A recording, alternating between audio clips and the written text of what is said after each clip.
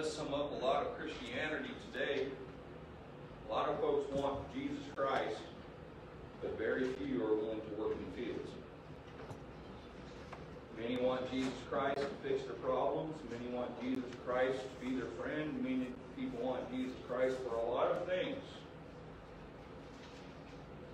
Jesus Christ has called Christians to work with Him.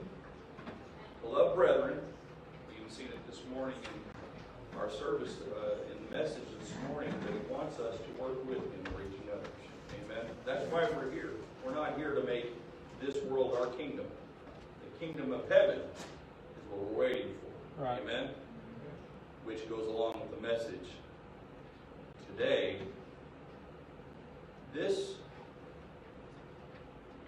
The Lord knows. We've been going through the book of Matthew verse by verse. It's not like I planned this a year ago. This has come up today because of the need. And it's next in our scripture. Didn't pick it. It's what we preach next in context. As we get into March, we're really starting to push forward with our outreach to church. Enjoyed services this morning. We broke 40. Amen? Amen. Praise the Lord for that. That's a big deal. I'm ready to see us breaking 50. Amen? And 60. And then widening the building. Amen? It's coming. We'll plan on it. God will do it. God didn't send us here not to continue to grow. Amen? Amen. You'll open your Bibles in Matthew chapter 13. We're going to continue in our study in the book of Matthew. Matthew chapter number 13. We're at the end of the chapter, but the context today goes, of course, it always goes together, but it's going to fit in with what we've already preached, what I've already preached and taught. And I want you to really open up your mind and see what Jesus is trying to teach His disciples here. You could grab this portion of Scripture and preach it a lot of ways, and it'd be fine. There's a lot of topic there you can visit with, and a lot of things we can learn from it. But God has a specific purpose for the text, and that's why we want to be in that. I love preaching Friend Day. I love preaching, love my church Sundays. I love preaching those things. But what I really love is just getting into the context of what Jesus Christ has for us, what the Word of God is teaching us there. That undergirding, they call it an exegete, which is why is it there? And it's there to teach us. Amen? Matthew chapter number 13. If you are able to stand for God's Word, please, in honor of it. Matthew chapter number 13, verse number 44 is where we'll start. Matthew chapter 13, verse 44, the Bible says, again, just by one word here, we know there's context with what has followed prior is going to come after. Again, so he's saying, again, let me teach you something. Again, the kingdom of heaven, so there's our key, the kingdom of heaven. Again, the kingdom of heaven is like, typology, is like unto treasure hid in a field. The which when a man hath found, he hideth, and for joy thereof goeth and selleth all that he hath, and buyeth that field. You ever sold out and bought something? Amen. It's worth selling out for. Verse 45, again, so we're seeing this goes with what was prior. Again, the kingdom of heaven is like unto a merchant man seeking goodly pearls. Pearls are beautiful, aren't they? Real ones. Who, when he had found one pearl of great price, went and sold all that he had and bought it. Again, so we're seeing this flows in context here. Again, the kingdom of heaven is likened to a net that was cast into the sea and gathered of every kind. Which, when it was full, they drew to shore and sat down and gathered the good into vessels, but cast the bad away. So shall it be at the end of the world, the angel shall come forth and sever the wicked from the just, and shall cast them into the furnace of fire. There shall be wailing and gnashing of teeth. Jesus said unto them, have ye understood all these things? And the disciples said this, they said unto him, Yea, Lord. They understood. Verse 52, he says, Then saith he unto them, Therefore every scribe is someone who handles the word of God, therefore every scribe which is instructed unto the kingdom of heaven is likened unto a man that is a householder, which bringeth forth out of his treasure things new and things old. I want to preach to you this evening on a very important title.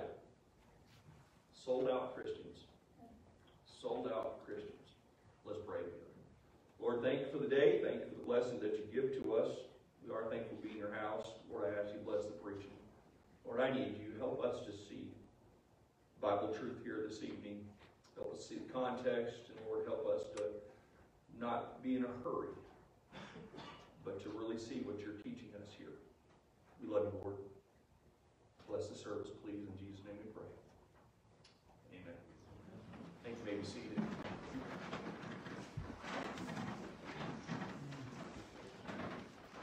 I love studying the Word of God. But let me be honest. It's work. I love preaching the Word of God even more, because then the work's done and you get to enjoy what you've studied.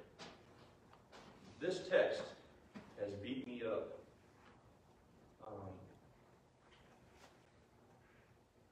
since I started it this week. Got a lot of hours in this text. And I'm just telling you as a pastor, this text is needed my help. Amen? Amen. The Lord knows who's here today. And I just ask that you kind of flow. We're going to do some teaching with this, but I want you to see what God is trying to tell us here. So to do that, we need to recap just a little bit for our understanding here. Last lesson was sabotage. We know of sabotage for the Christian life. Can I tell you, Satan wants to sabotage your life? Amen? Can I tell you, Satan wants to sabotage the church? We shouldn't be surprised. He wants to sabotage ministry. Had a preachers meeting last Tuesday last week, and I was one of the preachers there, and I preached that message, which you've all heard, but from a ministry standpoint. As a pastor, we need to understand that Satan would love nothing more than to wreck the house of God. He would love to do that. So as we think of sabotage there, and then we look at the parables that we've dealt with even before this, remember there was 4 kinds of hearers. The sower goes forth to sow, and we had 4 different kinds of hearers there. We seen 3-to-1 odds. 3 didn't get it. 3 of them did not produce fruit at all. 3 of them went on their own ways. They were either too worried about themselves or worried about what they were going to get, or they just didn't even listen at all. So they didn't produce any fruit for God at all. But there was the one here that did hear and did listen to the preaching of the Word of God, what God had to say in His Word, and through their Bible reading, things like that. We're sowing the Word of God. We need to talk about the gospel message being sown there. And we can say out of 100% that was thrown, that was sowed out there, 25% of that produced. The rest did not. They all went back to their own way. That's just what I've sown. We say 100%. That's not 100% of the world. That's just 100% of what was planted. Right. Amen? What was sown out there. And then that 25% gets under attack by Satan. He tries to sabotage that 25% that actually want to do something for God, that could produce. So Satan goes to, listen, those other 3 that didn't listen, didn't hear, didn't produce anything, Satan doesn't really have to attack them too much. They're already on their own. It doesn't make any sense, right? But there's 25% that do hear. Satan goes to work on them. He tries to plant tares, amen, in with the wheat. As we know, the Christian would be the wheat here. Satan, he attacks personal lives, and he attacks churches. So we ought not be surprised, but that's what happens. So the next parable deals again with that 25% there. He mixed tares in there. Tares in with the wheat. And what tares are they look just like wheat until they open up. Amen? Boy, anybody have somebody ever been around? They're just like me. They love me. They're great with me. And then the truth comes out. Amen? You ever had that happen in your life? Now I see who you really are. Amen? We've seen those things. Anybody been with somebody for quite some time, and then the truth comes out and you see who they really are? Yeah. Well, it's never fun.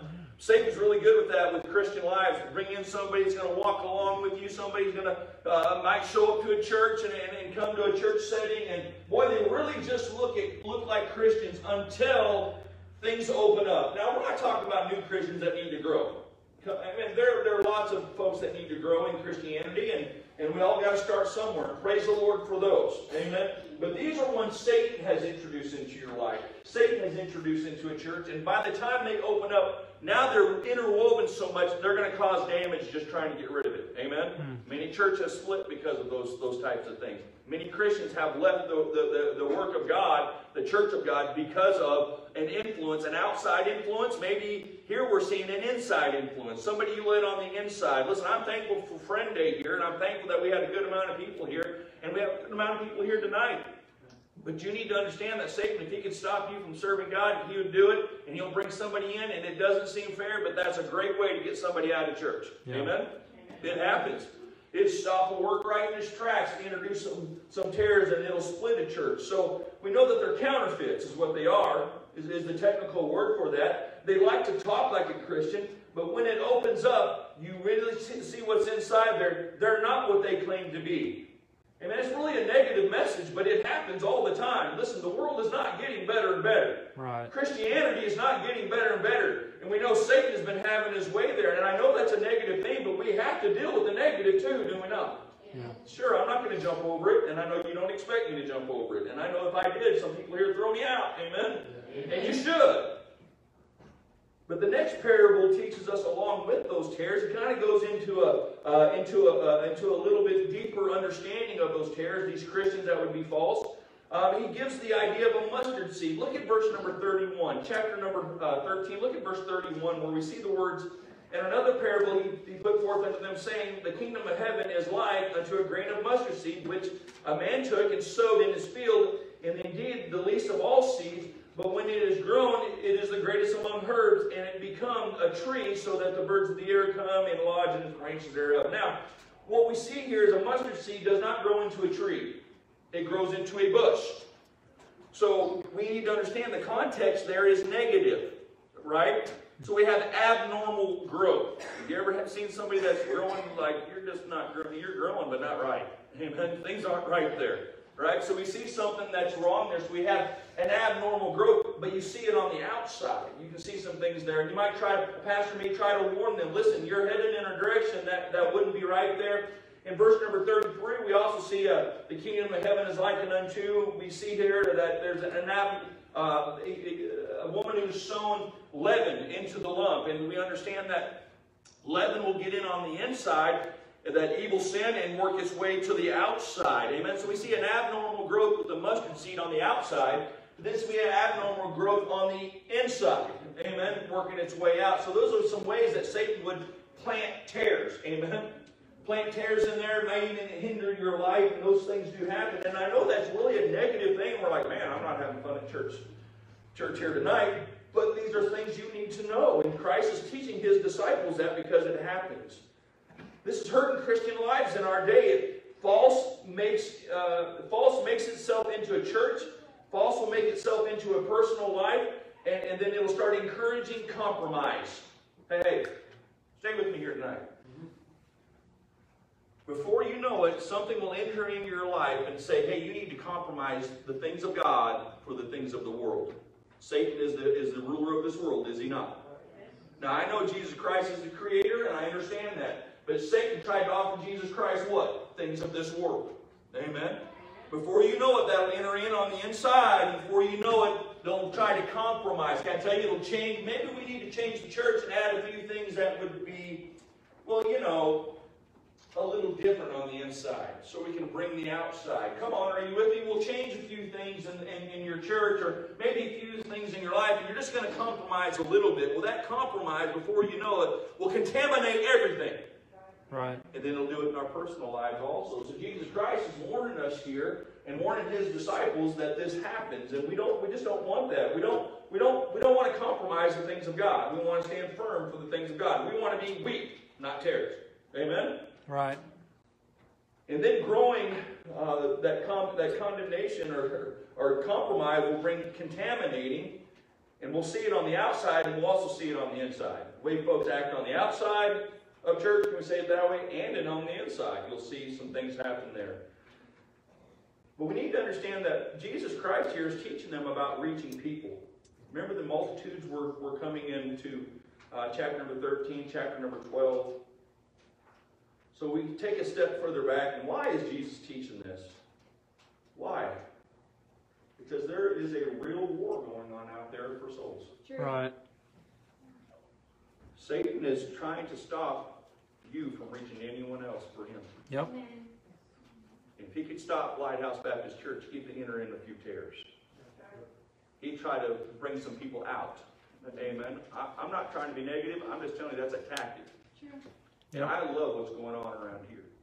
I love seeing people moved by the Word of God. I love people growing in the Word of God. I love people getting saved. And we're going to baptize 2 more, which is not salvation. Amen. It's growing in the church. Amen. And I'm thankful for that. Boy, it's exciting things going on there. But I'm telling you, Satan does not like it. And we're at war with him. Amen? Amen. Amen. We're at war with Satan. But there really is a war going on there. In the end, God will deal with the counterfeits.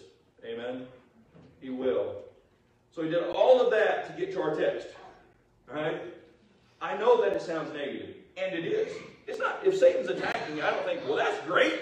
Woo! I love it when Satan attacks. Of course not. That's ridiculous. Right? Right.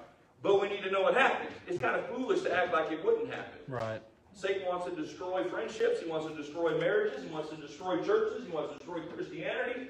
I'm just telling you, I know that that's a reality. It happens. But there are also a lot of positive things. Amen? Amen. There's a lot of positive things. And that's what we're going to look at today. He has went from the negative, be careful of these things, and we're going to get into the positive of these things. So again, look at the negative there. Verse number 24. The kingdom of heaven is likened unto a man which soweth good seed in his field, but while he slept, the enemy came. Negative, right? Verse number 25, but while he slept, the enemy came. That's a negative value. It's not worth anything. It's negative. Verse number 31, the kingdom of heaven is likened unto, we see the mustard seed. That's abnormal growth. Negative value. That's not going to be good, right? Look at verse 33. The kingdom of heaven is like leaven. Amen? That's abnormal growth on the inside, and that's negative value. But now we come to verse number 44, and the Bible says the kingdom of heaven is like unto treasure. Anybody like treasure? Yeah. I like treasure. Amen? Sure. I mean, it's kind of obvious. It's treasure. Hello, Captain Obvious. We like treasure. We should. So the kingdom of heaven is likened unto treasure hid in the field. Look at verse number 45. The kingdom of heaven is like unto a merchant man seeking goodly pearls. Anybody like pearls? Sure, and if I didn't like them, if I was a merchant man, I'd really like them because I now I have something to sell. It's going to be worth something. Amen? Yeah. I like it. Why? I can sell those and have treasure. I'm just telling you. I'm thinking new barbecuer. And, come on. What's treasure for me may not be treasure for you, but what it produces is definitely treasure. That's a whole other. Okay, move on. All right. So let's define treasure. I believe we all think it's a good thing. We all have an idea what it is. And I'm not talking about pirate's treasure. I'm talking about true treasure to someone. Treasure would be this. The Webster's 1828 dictionary says this. Something very much valued. Hello, yes, of course. That would be an idea of treasure. It says this also. To hoard, to collect, to reposit, either money or things for future use. Yeah. Amen. That's what a treasure is. Amen. I want to use it in the future. Yeah. To lay up, as to treasure gold, silver, usually with up. Amen. A great quantity. Great quantity is usually something that would mean a treasure of collecting for future use. Treasure. I hope you're thinking of context already while we're getting into this. Treasure. Treasure for now, pearls. The Webster's 1828 dictionary says this. Pearls which are round, nearly round, of fine luster, are highly esteemed as jewels, and at one time compared in the value with precious stones. think I've heard that in the Bible before. Anybody else? Precious stones. Hence, figuratively, something resembling a pearl would be something that's very precious. Pearl. So again, look at our context. We have a treasure, and we understand what treasure is, but then we also have to look at our other hand, and who found that treasure? It was a working man. I'm just telling you, when I think of treasure and coming into something great, if I'm a working man, treasure is like, woo! I'm not working anymore. Yeah. Right? Come on, it's treasure. Right. I'm not thinking, okay, I got a treasure, I'm going to go get a job farming. Right? I don't believe that's what he's teaching us here. It's treasure to a working man is a big deal. How do you know it's a working man? Because he doesn't own the field that he's in. He doesn't. He doesn't own it here. But he buys it. Right? Yep. So he's working. He found something in the field that he wants. So we're thinking of a working man here and a treasure to a working man. Listen, treasure to somebody who has treasure is kind of like just more treasure. But treasure to a working man, whoo, that's a big deal. I want some of that, don't you? Right. I'm just telling you, if you know where some treasure is, let me know, right? I'll go buy that field. I'll buy it out before someone else does. I remember that watching a documentary on Disney, and I don't really much care for Disney anymore, some of the things they're doing. I'm not against a good movie. But I remember that they said that Disney tried to buy the place to build Disneyland or Disney World, one of the two, but they didn't let them know who was buying it, because they're going to jack up the price, right? Amen. And if you were trying to buy my house, I'd sell it to you at a normal price, right? But if somebody who had some treasure already was trying to come in and buy it, I'd jack up the price. Well, that's not right, Pastor. I know, but I'm thinking they got treasure. We can both have treasure, right? Come on, you can have a good time in the Word of God. Treasure to a working man. Why are you making such a big deal out of that? Because he hid it. He didn't want anyone else to know about it, but he hid it. And then I think of pearls to a merchant man. Now, a merchant man is someone who traffics or carries on trade. Pearls would be a great value to him. Maybe even if he didn't like it himself, it would be something good for his business. Right. So it would work on the job there. So pearls would be of a great value to him. Anybody watch any of that show? What is that? Where it's on? I can't even remember what it's on, but they pawn stars or whatever. You ever see anybody comes in with something pretty awesome, right? They're like, oh, that's great, I gotta have that, right? I know people who would buy that. So we see some things there that would be really awesome.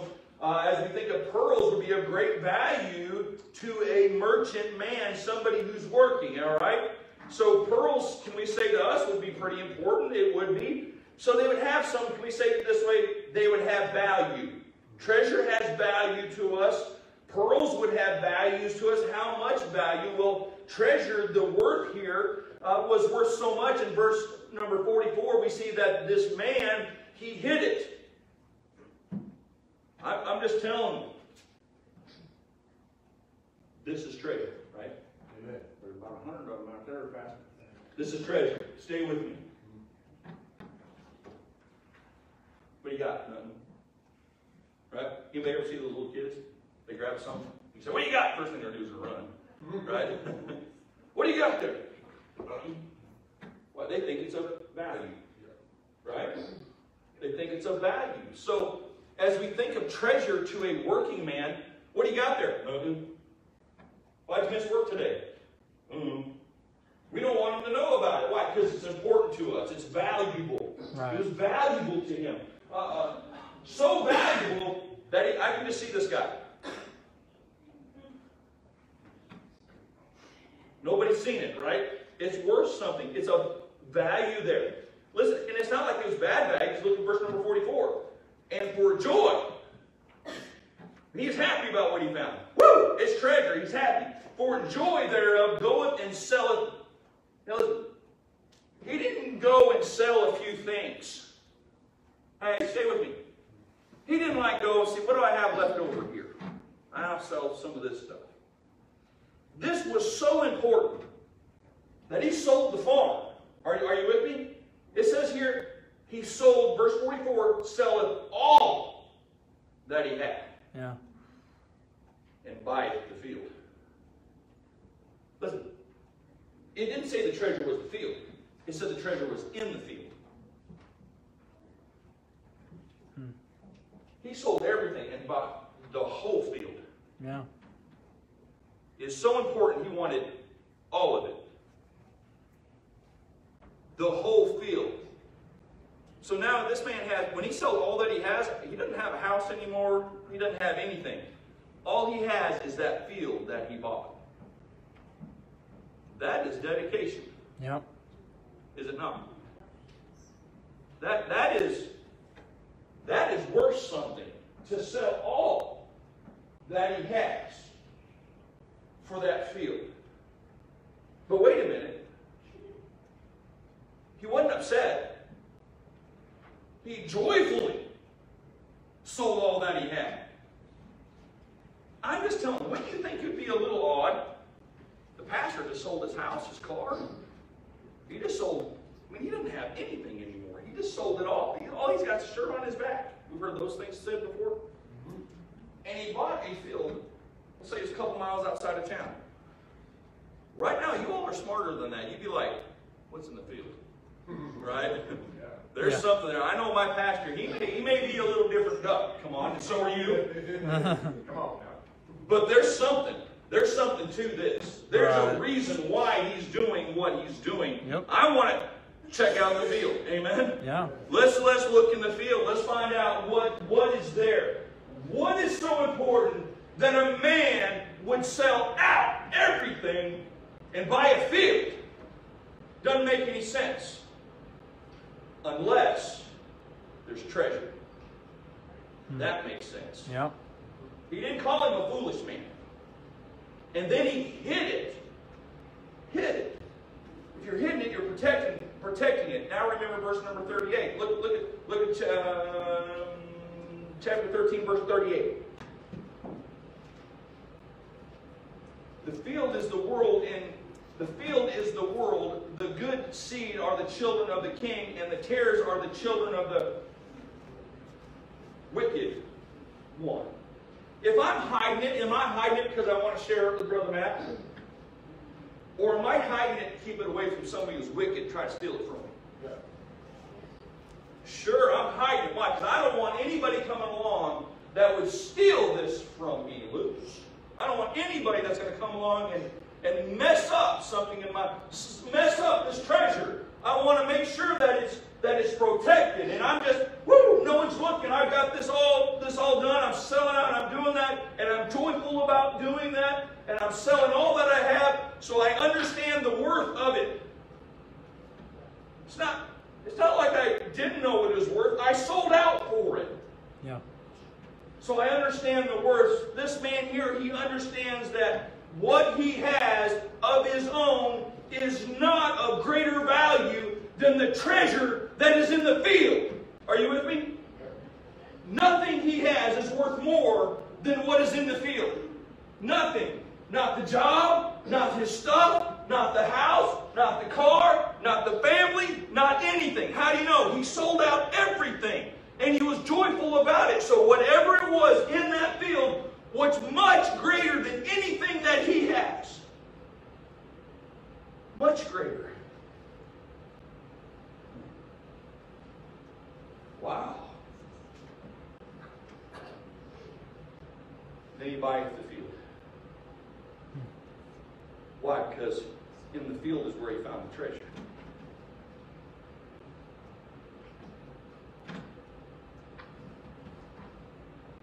Hold your fingers in your Bible. Stay in Matthew. Go back to chapter 6.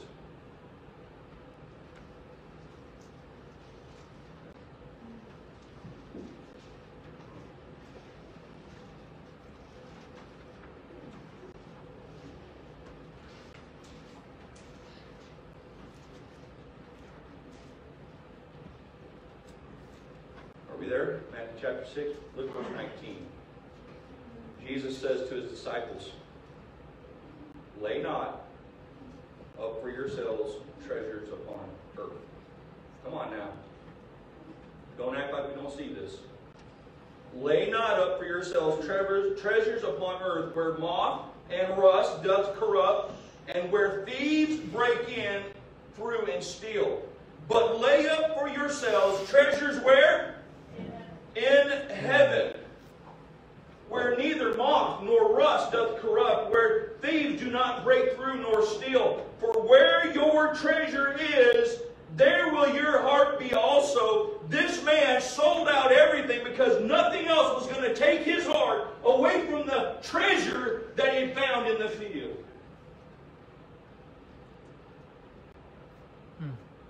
Pearls. Well, they're worth something also. Verse 46, he said, one pearl, come on, one, just one. One pearl of great price, it says right there in verse number 46. Back in our chapter 13, verse 46. 46, we also see the words this. Went and sold all that he had and bought it. Bought what? The pearl. Look at that, verse number 46. Who, when he had found one pearl of great price, went and sold all that he had and bought it. Now wait a minute, that's not the field. At least the field could produce something, right? This is just a pearl, one. He put it all on the line for one. Hey, all, everything for one. One. Okay, Pastor, I understand what one is. No, I don't think we do. I don't think I do. One. This man did the same thing. This man did the same thing as the man that sold out for the treasure. Both of these sold out for what they have found. They found it. Hey, they found it. The worth protecting. The worth selling out for. Both of these men sold out for it. Let me go a step further. Both of these men were willing to sacrifice everything to secure what they have found. Everything.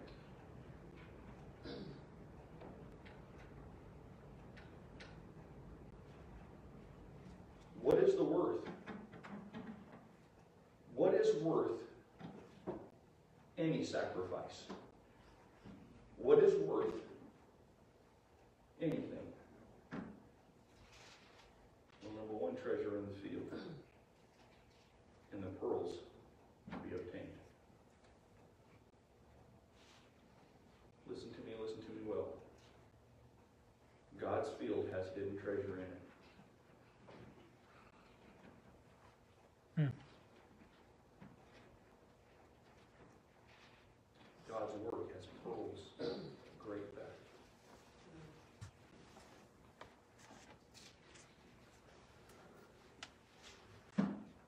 Alton and I, my kids, left Fridge, Texas, came to Hereford, Texas, a field. And there's treasure here.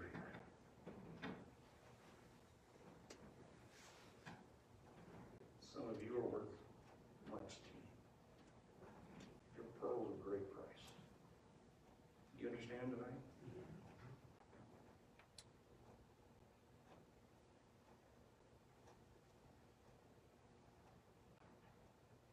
You got to sell out. There is nothing in Fridge, Texas, in that oil field, that is worth more. It's worth selling out for. It's worth it. Is it easy? Not always. Is it worth it? I'd do it again in a heartbeat. But you know what Satan tried to do with us? He tried tried to offer me something to compromise. We're looking for leadership, my job said. And I was already in leadership. Now, you've heard me give this testimony before. What he's trying to do, introduce a tear that's going to be as much value to me as what this field would have been. It's tear. When it opened up, it had not been the same value. In the end, I stood before God and regretted it. Regretted it. Can I say it this way? There's real joy when we figure it out. There's real joy when we figure it out. What's really worth something. Where your real treasures are found. Where real pearls are found. There are too many today hunting for buried treasure in Satan's fields.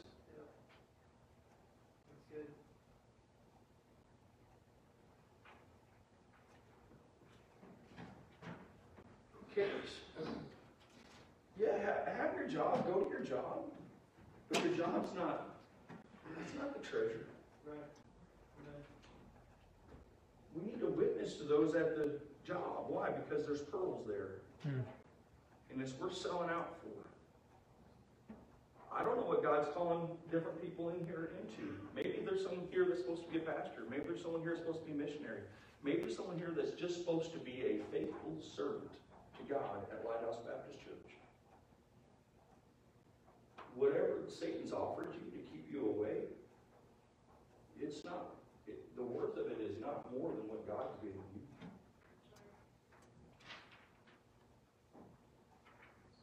What's it worth? Sold out Christians. There are pearls all over God's field. And if you'll understand who you're really working for, which is God, you'll find some. And when you do, sell out. Sell out, it's worth it. I think of God's church. I remember when I first started going to Faith Baptist Church, my pastor, Don Rice, they knocked on our door, the church did, and then I got involved in church there, and you know what I found out? This is treasure. Lots of pearls in there. Are some of them ornery pearls? you can't, I'm just telling you, you can't beat it. What do you think of your church? It's a great value to me. No, it's a great value to me. Listen, you didn't have to wonder how these other ones, this merchant man, and then the one that was working the field, found the treasure. You don't have to wonder how they feel. You knew. They sold out for it. Amen. I'm just telling you, they changed some things. They sold out everything. It was worth the sacrifice. Is your church worth the sacrifice for you? Is God's field, God's worth the sacrifice to you? I'm just telling you, there's real joy when you figure this out. So many people are working in Satan's field, and they're working in the world's fields. Come on, and it only offers fool's gold. Fake pearls. They're worth nothing. Right. The world's offers are there, but they're to keep you out of God's fields. Listen, when we figure that out, I'd be pretty upset if I sold out everything when I stand before God, when the angels come, and come on, we see it in our text there, and I figure out that I've wasted my life for fool's gold, that I've wasted my life for pearls that were not really pearls. They're contaminated. They were not right. I'd be a little upset, wouldn't you? Yeah. I'm just telling you, what God wants is not the negative. God is telling you that there's treasure in His field. Amen. There's treasure there, and it's waiting for you. There are pearls there waiting for you. He didn't say He wouldn't give it to you. He's just waiting for you to figure it out.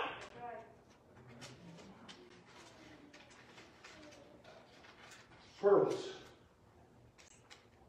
You see what happens? That's on the outside. You know what happens on the inside? We may be a church member And before you know it, we let a little something into our life. And before you know it, our life is starting to look like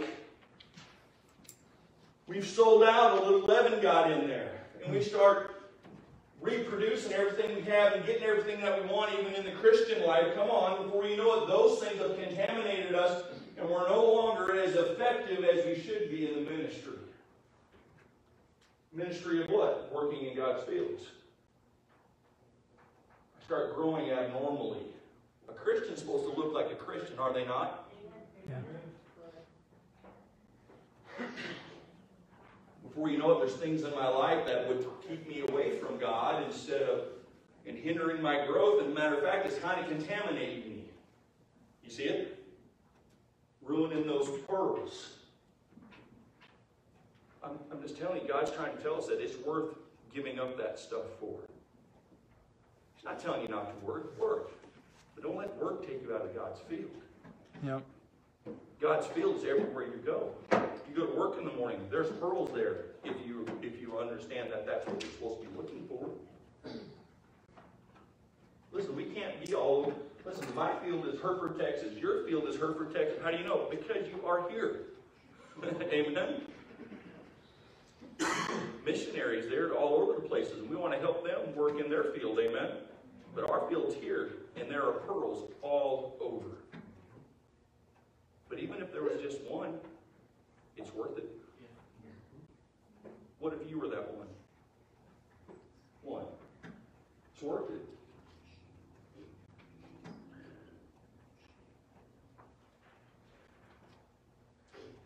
The kingdom, there's not joy in the kingdom of heaven over worldly things.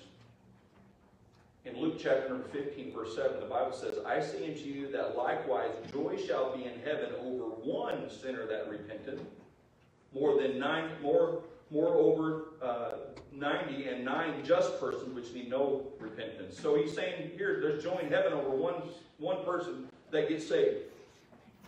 There's not joy in heaven because you got the job promotion.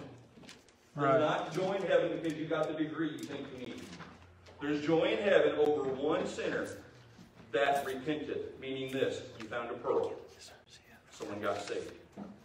A life was changed. Amen. So thankful for that. And glad for Brother Eric. He's on his lunch break and coming to church. Amen. Amen. So that's where he's going back to work. Amen. I'm thankful. But there's joy in heaven over one sinner.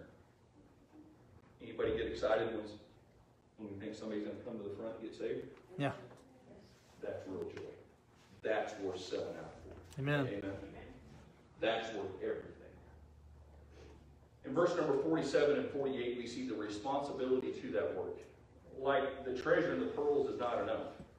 But there's a responsibility. Here's where reality sets in here. Verse number 47, we see the net. Do you see that? Now the kingdom of heaven is likened unto a net. So, look at verse 47. That was cast into the sea and gathered of every kind. Listen, I think of, in my office, I have I have a couple green balls in there.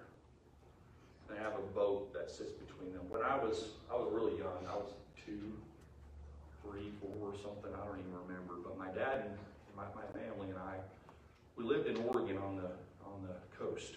We ran a little motel there. I was so young, I don't remember much about that. But I remember walking with my dad, and we were walking in the morning on the seashore, looking for seashells. I'm kidding. We were walking there, and these green balls would come up. And I just thought they were cool. So my dad put a couple of dates on those, and I have them in my office now. My dad's long since passed away. But those come out of nets.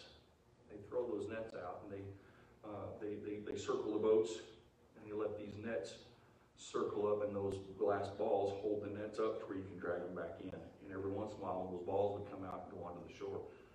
But what are they hunting for? A draw. Kind of sounds like what Jesus told Peter.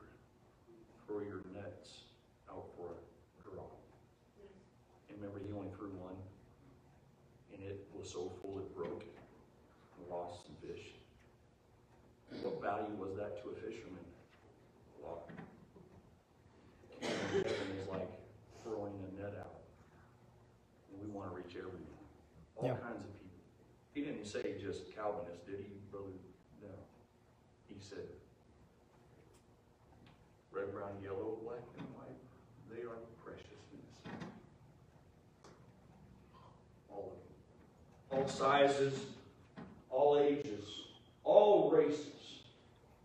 The kingdom of heaven will have all of them there. Verse 48, which when it was full, they drew into the shore and sat down and gathered the good into the vessels, but cast the bad away. Those tares, getting rid of them, keeping the good.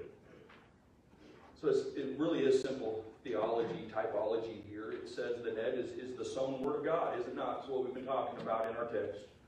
It's that gospel, and it's in God's field. And praise the Lord for those that will get saved. Amen. They're pearls to the Lord. And they're gathered of all races and people there. But the bad, yes, they're cast away. We understand that. But the reality are, there are so many out there that still in our day need to be reached. We are still having people saved in our day for those that are willing to sacrifice and go get them. Verse 49 and 50. Look at verse number 49 and 50, chapter 13, 49 and 50. The Bible says these words, so it shall be at the end of the world. Here's the reality check. Jesus Christ is telling his disciples, he's telling us today, so it will be at the end of the world. The angel shall come forth and sever the wicked from among the just, and shall cast them into the furnace of fire. There shall be wailing and gnashing of teeth. Meaning at the end of the world, there'll be some headed for heaven, and there'll be some headed for hell. That's just the way it is. These are not stories. These are trying to teach us. Souls are on the line. There will be good and there will be bad. But our job is to get after reaching them. Amen. In the Lord's field, we're to cast our nets as Peter was supposed to do there. Amen. Not just one, but sell out and throw in both. However nets you have, how many opportunities you have to reach somebody, you need to sell out and throw it out there. Try to get a hold of them. Listen, it's worth protecting yourself and hiding yourself to reach others so you're not contaminated and not able to reach those pearls. It's worth all the sacrifice that you make. It's worth it all. Because in the end, you're going to stand before Jesus Christ and He's going to say, well, either well done or you're going to be a castaway. One who cheated through their life, contaminated, not worth anything. Boy, I don't want that. I don't want to be embarrassed when I stand before the Lord. Yeah. I want to hear, well done. I want there to be joy. Amen. Joy. Sure, there will be some bad, but there will also be many keepers. Many keepers. Understand. Listen to me. Understand the kingdom of heaven is coming.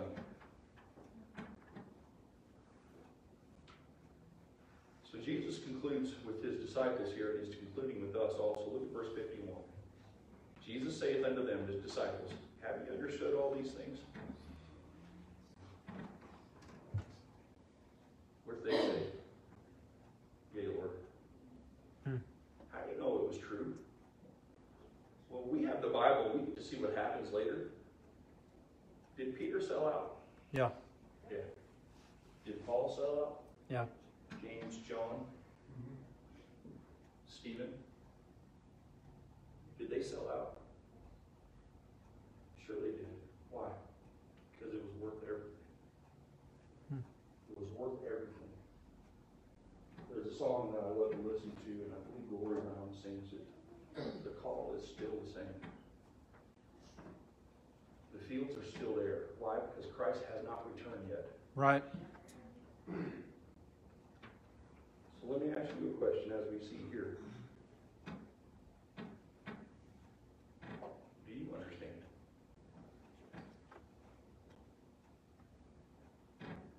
He says here in verse 52, therefore every scribe which is instructed unto the kingdom of heaven is like unto a man and a householder which bring forth of his treasure things new and old. So a scribe would instruct, and he is instructed by the word of God. He sees the commands. He sees the opportunities to produce fruit. He's telling the Jew here also not to be so wrapped up in the past that he's ignorant of the present. But you and I, we're instructed too, aren't we? Why? We have, listen, we have the Word of God. Amen. We've been instructed. Amen. Yeah. What God is doing here is He's reminding us of our responsibility. Not to be so wrapped up in our past or in anything that would stop us from producing fruit. These examples, these parables are for our understanding, instructing us for the kingdom. And it demonstrates to us the responsibility for servants. There's value in serving God. There's also sacrifice. Christ does not.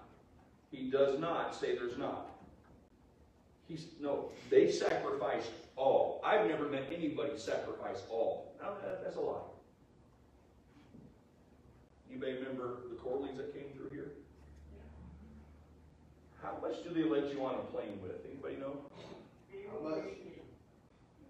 And they're going there for no return. They're sacrificing all. True. Going to a place where they're going to backpack up into the mountains and try to reach people. Why? Because there's pearls up there. And it's worth selling out for. God may have called you to Nepal. I don't know. Maybe God's called you somewhere else. I don't know. But I know this. God's called us all to Hereford. Right. And there are pearls in this field. And they're still out there. It may be hiding, but if you'll look, you can find them. Yep. Amen. They're there. They are there. There's many here today. I'm thankful that we found them. Amen? Yep. I'm thankful that God has shown that to us. I'm thankful. There's more. Listen, we had, 40-something in church this morning. And we had some families out. Amen? There's more. There's more. I want more. Why? Because it's treasure. And I'm laying it up. How about you? Amen. We want them for future use. The more pearls, the better. For future use. Listen, it's going to cost us, though. Yeah. You're going to have to sell out.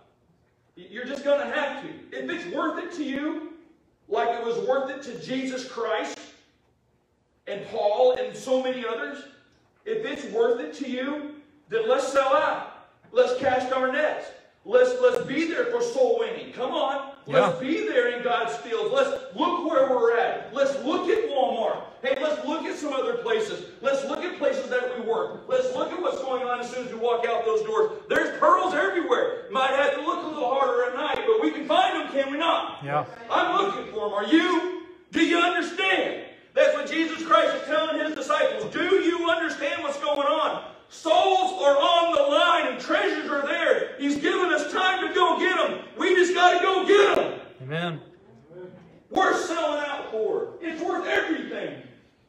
You will never give up more than what God asked you to, and you'll never give up more than what the return will be. Yeah.